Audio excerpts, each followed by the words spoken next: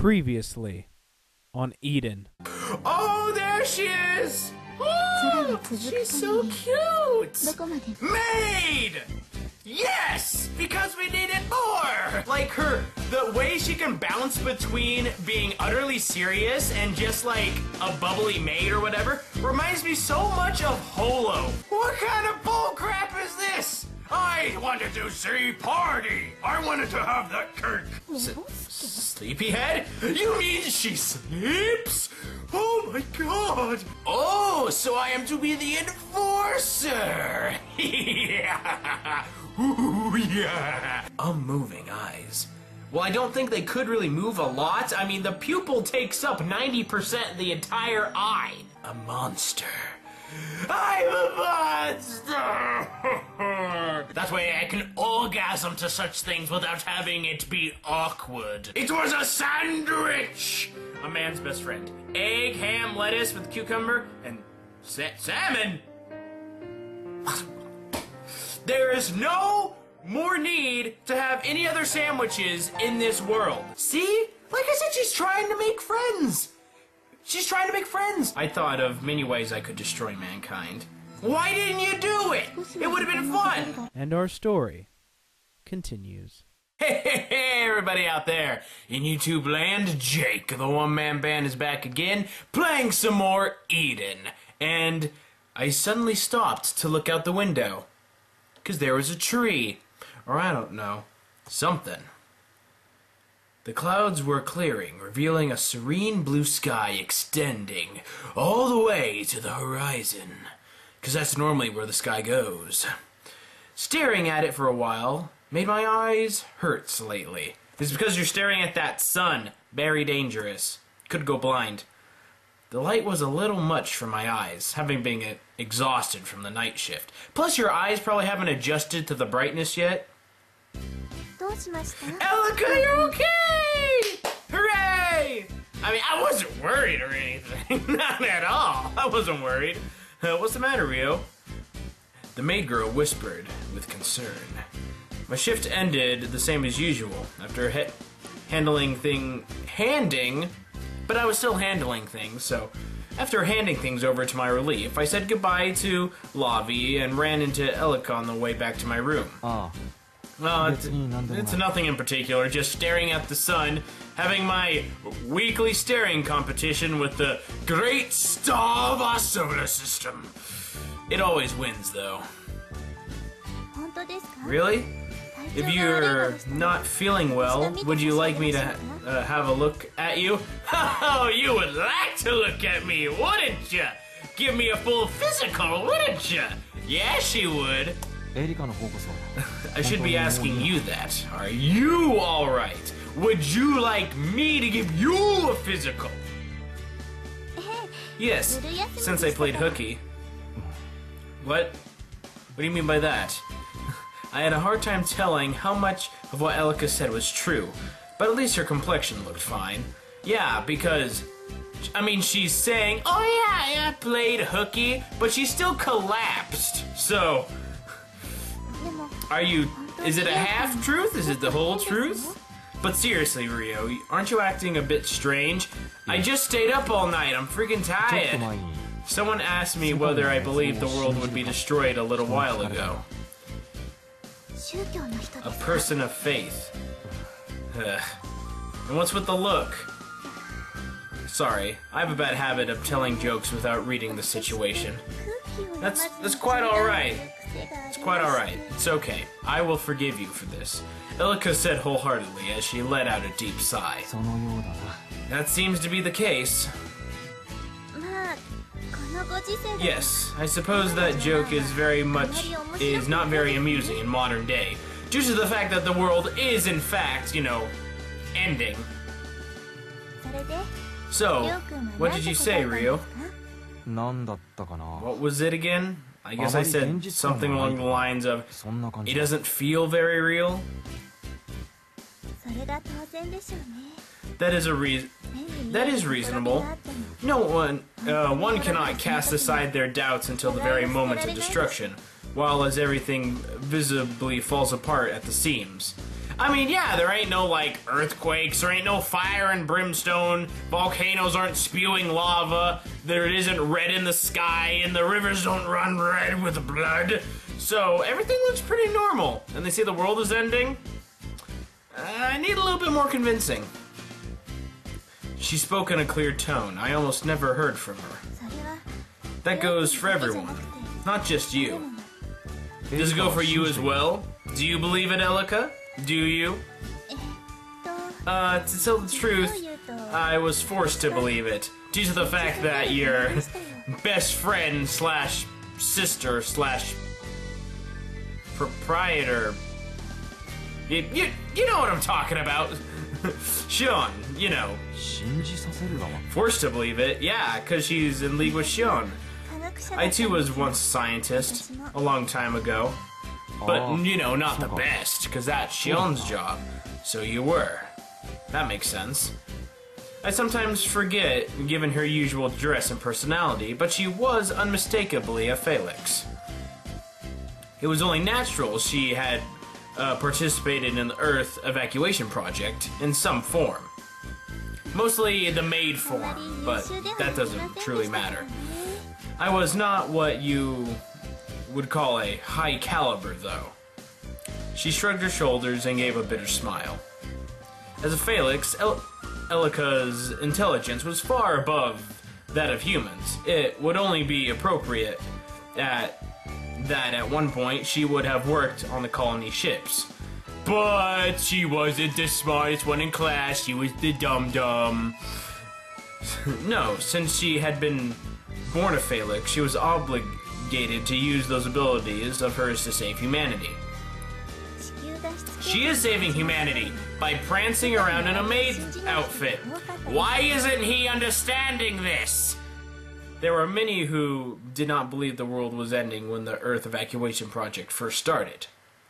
We collected data on how certain the destruction of Earth was and explained it in detail so the bureaucrats could prepare a budget.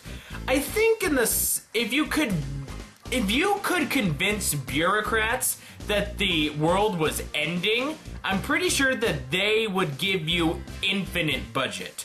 But the real catch of that is you would have to convince bureaucrats to convince them that the world is ending.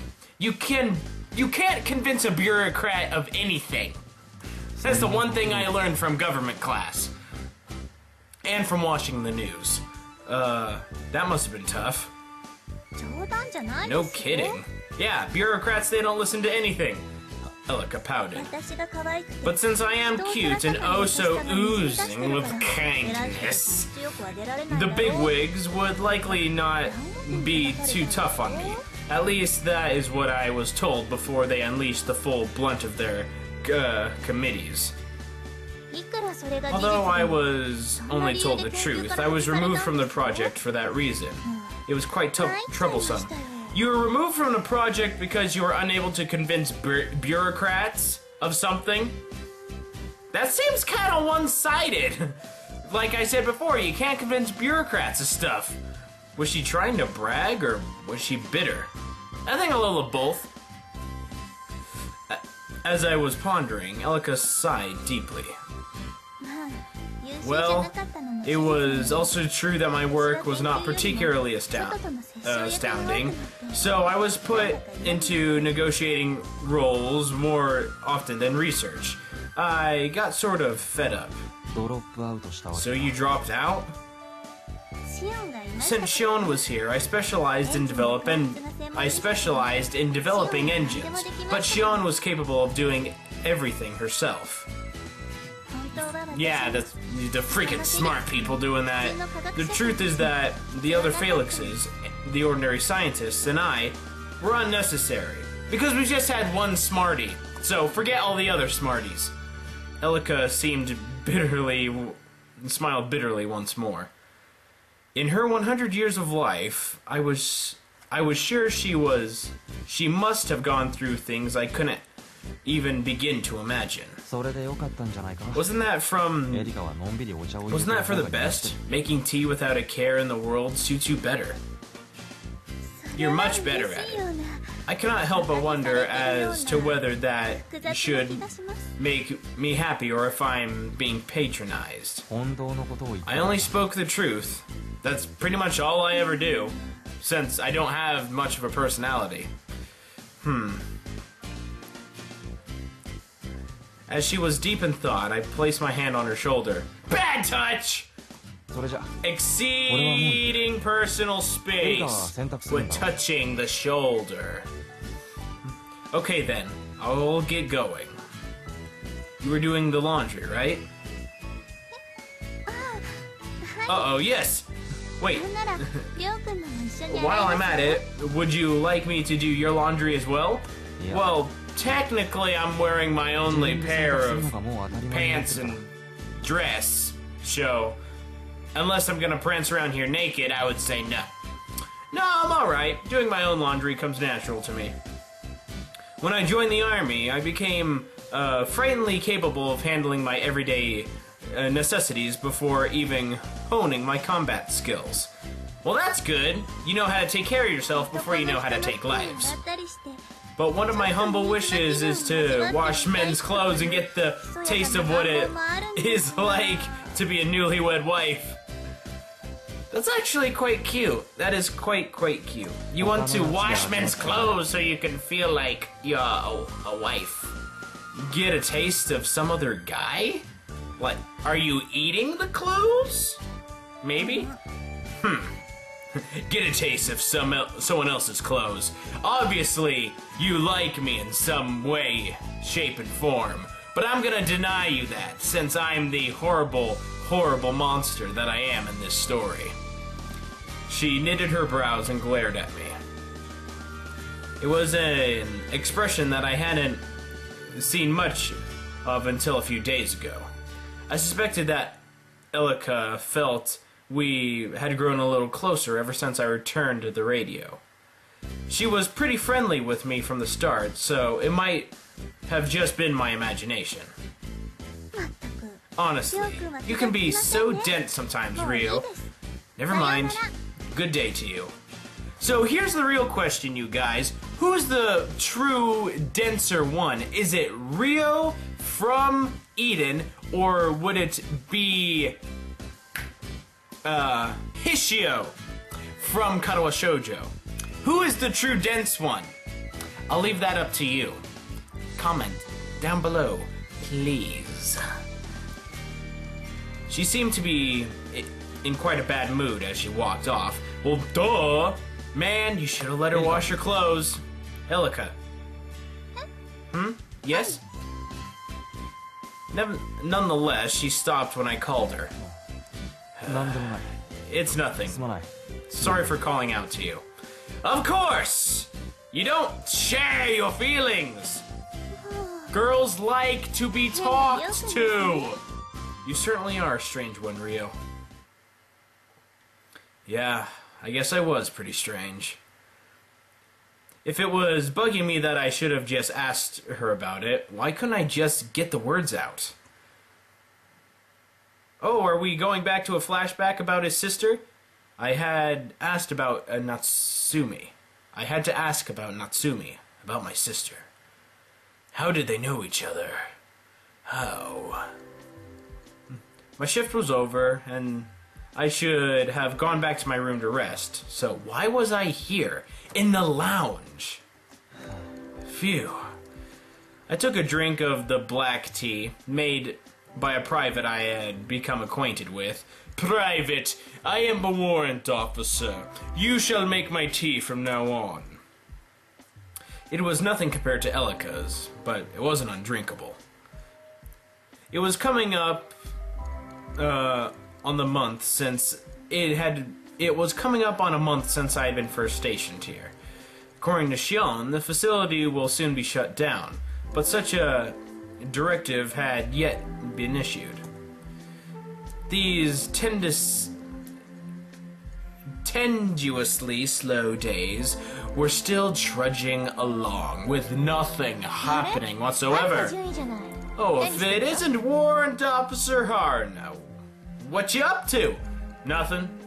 Drinking tea, sitting in the lounge alone. Being the loner. What's up with you? I should ask you that. I looked hard at her face, at the face of my partner, who had been with on a night shift just a little while ago. Why aren't you resting, my good lady?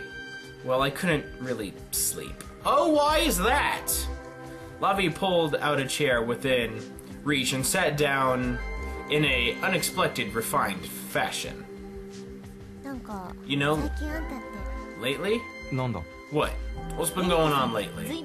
You and Miss Elika seem quite close. I tell you, there's nothing going on because I am the blandest person in this place. There could nothing could possibly be going on between us. Not really.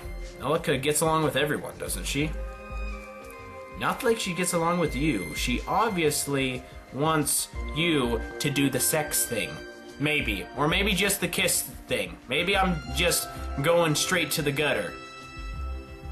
Even though she was admired by everyone, she had never fallen for anyone. That was what Shion has said. She always looks so happy when she's talking to you. I can tell that much. So now you're stalking me. Well, if that's the case, what are you trying to say? You playing matchmaker or something? You haven't noticed? Miss Elika has been looking a bit anxious lately. I won't let you say you haven't. You look like you're spacing out, but I know you're always keeping watch on your surroundings, even now. I think of that as a bad habit, personally. Observing everything, being so observant, seeing the flaws in things, that's a bad thing. It's actually a good thing. I was one who had wandered through battlefields unsure of whether I would live or die, and fought to outmaneuver enemies who would employ any means to kill me. I was always honing my senses so that I wouldn't overlook the slightest change in a situation. I honestly can't tell what it is. I have my guesses, but I'm not completely certain what Miss Elika is anxious about. Well, if I were to guess, she's actually coming to the end of her life, too, just like Shion. And, she probably wants to at least do something before she dies.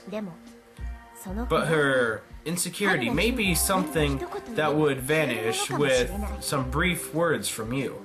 So you want us to share words? We share words almost like every single day, but mostly it's just pleasantries and stuff along the lines of she wants to do my laundry or she's gonna make me a sandwich.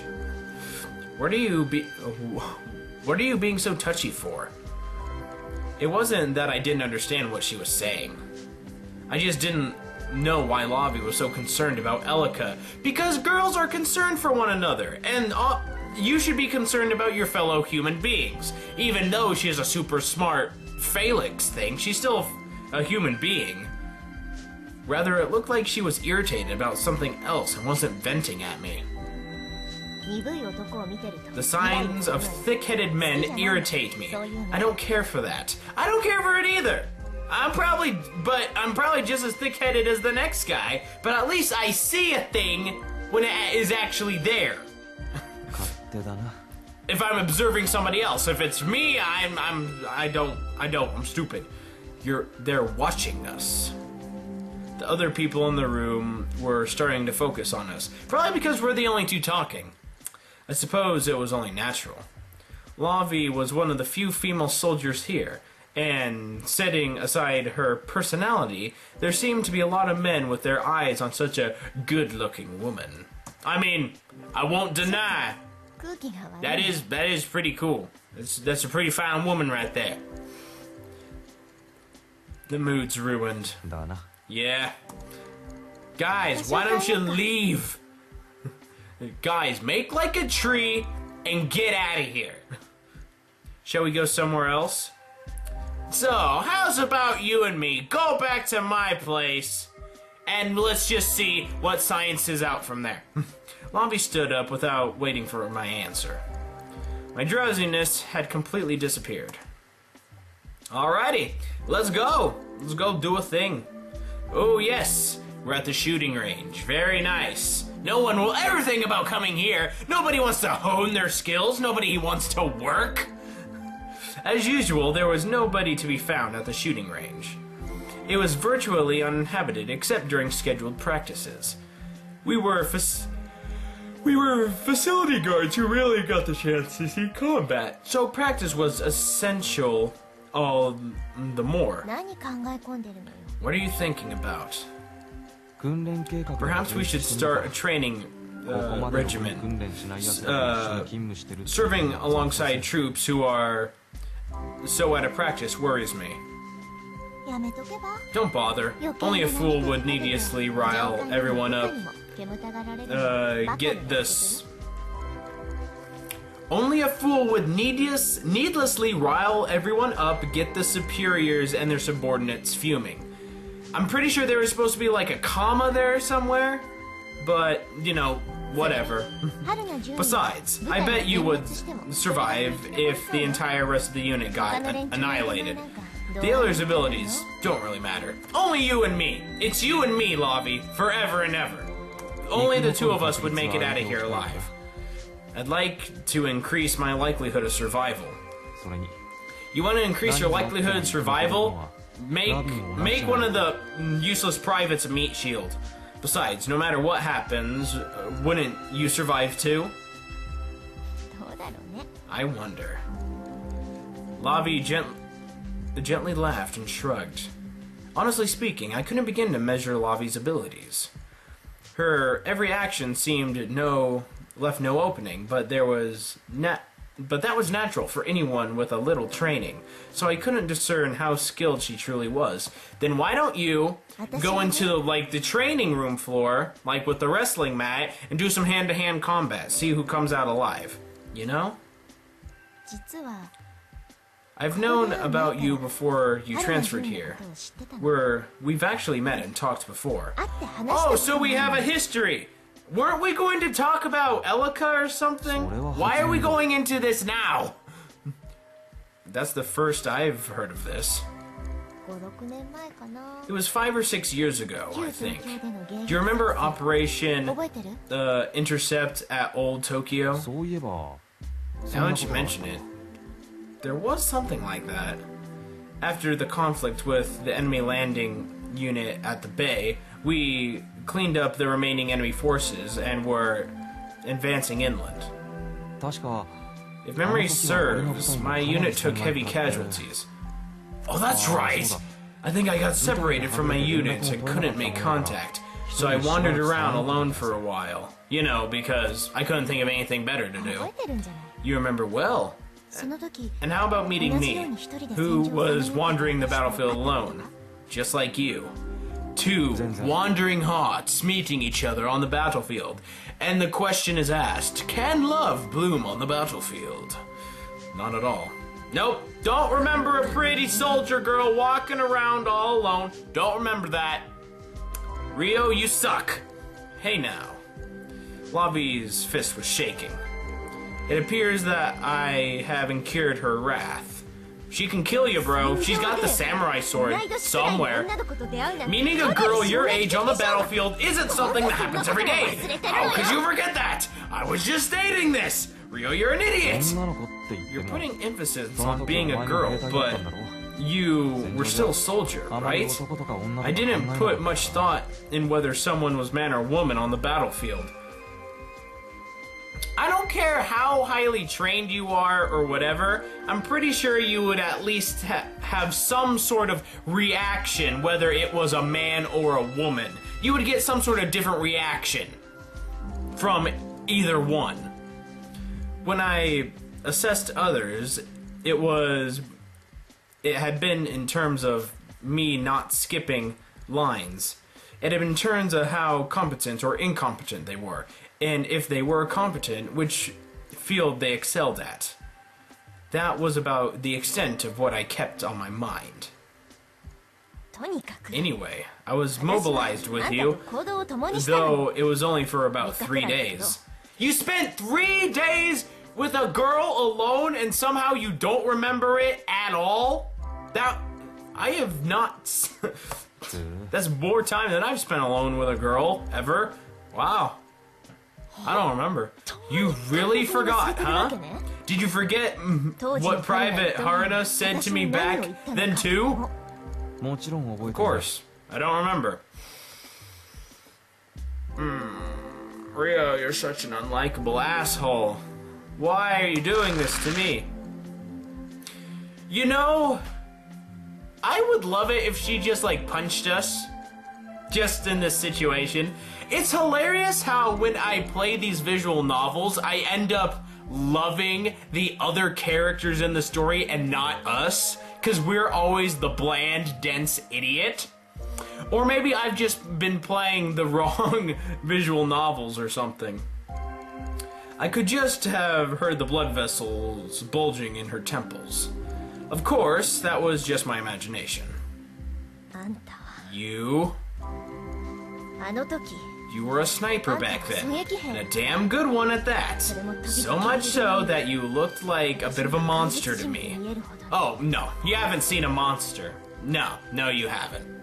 Now that she mentioned it, I vaguely remember something like that. As I moved through the collapsed city of Old Tokyo alone, I searched for what few enemy troops lurked in the rubble and dealt with them. With my bullets, of course.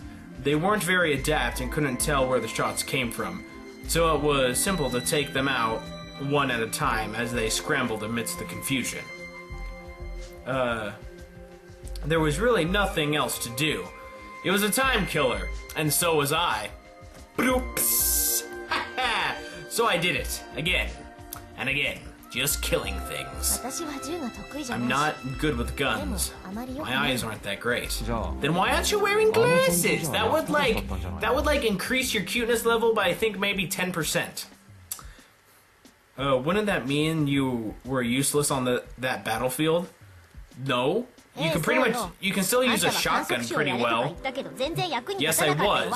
You told me to watch and learn, but it wasn't helpful at all. Sorry for being useless. You asshole. I said that? That sounded like me, but I don't remember ever saying that. Well, never mind that. You were kind of scary, killing enemy soldiers calmly and accurately without moving an eyebrow, but I tried asking you something. What exactly? What were you trying to ask me? She took a short breath. I asked why you were fighting. Because I'm a soldier and it's what I do. I seem to recall being asked something similar recently.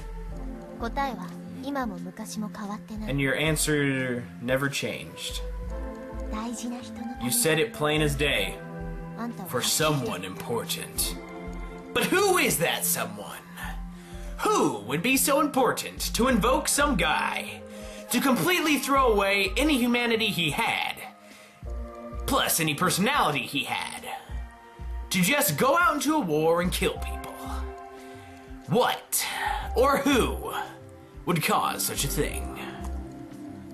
Now I understood. Had I been achieving my original objective? If my determination was shaken, if I were to stand still, I must have been crushed under the weight of my sins I had accumulated. I couldn't afford to be crushed as long as I hadn't yet reached my goal. We were pretty friendly with each other towards the end. We were assigned to separate units, but you were on my mind for a while. Wow. How about that? I had a secret admirer that I completely forgot about. Oh wait, don't misunderstand. I'm not saying I lied to you or anything. No, we just had a connection for 3 days. Actually, I liked you just a little, but this is no manga. No. This is a visual novel. It's completely different. You see, we read from left to right in this. It's not like I had an undying crush on you the last few years. No, that would be freaking stupid. You're self-destructing pretty casually, aren't you, Lavi? I think Lavi was waiting for me to suddenly remember our purported meeting from back then.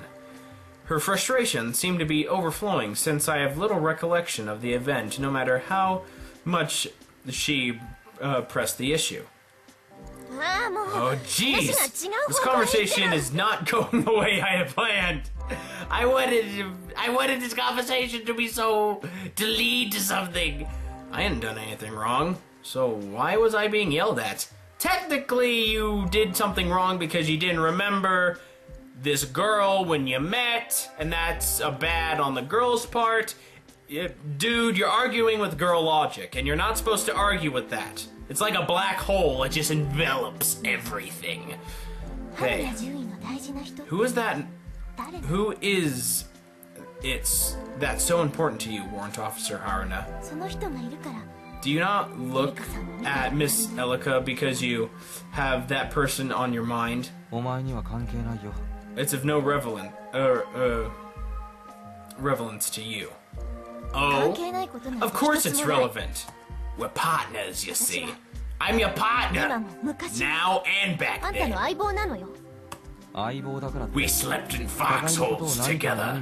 We've guarded a scientist together. We should tell everything to each other. Just because we're partners doesn't mean we need to know every last little thing about each other.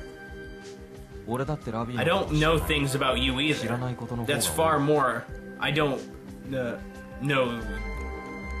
There's far more I don't know than do. Oh! Oh, things have escalated. That's because you don't try to learn them. I have a gun, you have a knife. I would put my money on the knife, honestly, in such close quarters combat. I didn't blink once, and I didn't take my eyes off her. In spite of that, no sooner had her hand moved did she manage to draw her knife. So what's the big idea? We're just going to sit here forever? You have quite the reaction speed, just as I expected. Lavi had without a doubt moved first, but I hadn't been able to follow her movements. But even so, I had pulled my handgun and pointed it out before she could prepare her knife. Now that I think about it, he has more reach, and her reach isn't all that much, so... But then again, she would have to get in close to damage him with the knife. My money's still on the knife. Move before you think. Shoot before you're shot. It's the same for you, right? It's not guns or knives that mustn't be directed at the wrong person, but rather the desire to kill, don't you think? That's about right. I'll ask you one more time, what are you trying to do all of a sudden? I'm sick of how unruffled you look. You're so damn calm. Those are some scary eyes, Lavi. If you had made those eyes when I had met you on the battlefield, then there's no way I would have forgotten. That's an honor to be told that by a soldier I used to admire to be. Yes, I wanted to be just like you. A killer, a monster. My arms are slim. I lack upper body strength. I kept being treated as a hindrance on the battlefield. But you were the very soldier I thought I wanted to become. Rio Haruna. Because I met you. Because I found a goal. I became strong. Because of you. If you're strong, it's because you took the time to train and learn to survive in the field. Dude, why can't you take a compliment when it's obviously being thrown at you? The way she drew and handled her knife just now was magnificent. I couldn't find any flaws in her stance. However, don't mistake who you're pointing your blade at. No, perhaps you weren't ever meant to hold a weapon. What do you mean? I'm saying you're softer than I am. Well, she's a girl. Girls are genuinely softer. I lowered my gun and put it away in its holster. Are you going to kill me now? If you don't follow through with the kill, you'll be countered. You should know that much. You can't play the role as a cold-blooded killer unless it's in the line of duty, can you? Well, I'm not quite a machine. I haven't been honored to that degree yet. Lavi dropped the knife. Her sharp eyes still glared at me. So is this gonna become a regular thing where whenever we meet in private, we're gonna end up pointing our weapons at each other and then not kill each other? What's with this on-off relationship we have with Lavi that centers around weapons and death? I think you're fine like that. I fight for the one important to me. I've killed many and done even more unspeakable things. I've become so stained with blood I can no longer see her. Elika has said she knew my sister. But that was why I couldn't ask about her. Yeah, sure, logic. Yeah, whatever. Yeah, I want to know about my sister, but the one person who knows about her, no, I'm not gonna ask. It had been 7 years since she had been taken away. I couldn't let her see how much I had changed. I couldn't let her see what monstrosity I had become. I couldn't. No. So, with that, my dear friends, we shall end the episode here. Yes, things bounce back and forth in this one.